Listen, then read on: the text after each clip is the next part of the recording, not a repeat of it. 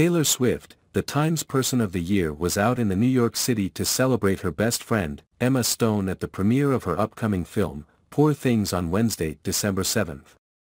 Swift stole the show with her mesmerizing look. The star looked elegant in a luxurious $500 Charlotte Simone coat altered with Mongolian lambswool. The country girl singer coupled the jacket with her Giuseppe Zanotti pumps, $390, and the dazzling gold Naeem Khan Armory clutch, $1,490. She topped it with Swarovski crystals. Forming multiple zodiac star constellations, the anti-hero singer kept her signature cat eyeliner and red lipstick intact, sweeping her hair into loose curls to complete her look. The singer was spotted attending the film premiere without her boyfriend, Travis Kelce.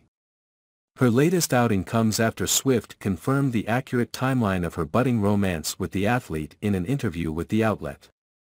In the interview, the Grammy winner revealed that they were already a couple by the time she attended the Kansas City Chiefs tight ends NFL game on September 24. While exclusively commenting on her relationship status, Swift shared that she shortly got involved with Kelce after he gave a shout-out to her on his podcast, New Heights, in July.